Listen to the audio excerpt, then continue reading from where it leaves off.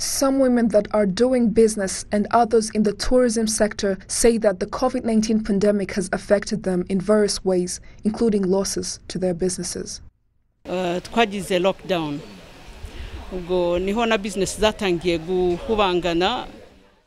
In the beginning of the lockdown, that's when our businesses started having losses on a level that was uncomfortable. Industry owners stopped working, whereby you could find that a half of the employees are being sent home and were also stopped after the COVID-19 pandemic got worse.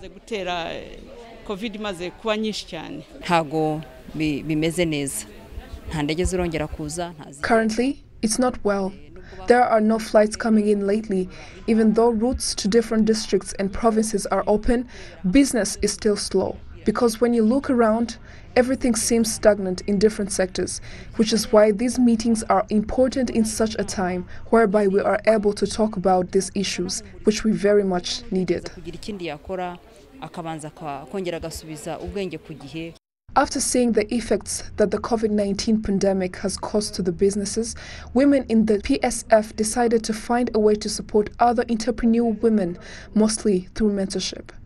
This project, named Business Clinic, intends to help women in rebuilding their businesses, be it imparting knowledge on laws or promoting their businesses in order to expand markets, attract more investments, sponsorship and advocacy. Hari ibibazo byari bihari bikomeye bijyanye nuko hari business zigishoboye gukora. There have been a lot of challenges faced in businesses whereby they had been stopped during the lockdown, and their savings from profits were used to support their families in order for life to move on, but their businesses were stuck. It's important that we help these entrepreneurs to have a plan in their businesses in order for them to gain opportunities that will find their businesses having a structure and vision.